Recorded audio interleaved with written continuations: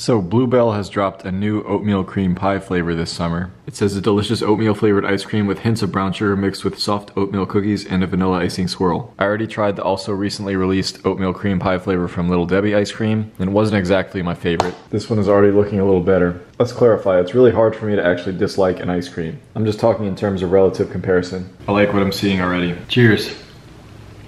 Okay, yeah, that is much better than the Little Debbie version. The chunks in here are definitely more prominent. You can tell right away that it's oatmeal. And then the brown sugar and cinnamon that are throughout this ice cream, I think they mesh perfectly. I mean, honestly, this tastes more like the snack cake than the actual Little Debbie ice cream does. This probably isn't one of my favorite ice creams of all time, but that's really hard to do. This is definitely formidable. Now I have to finish that entire half gallon.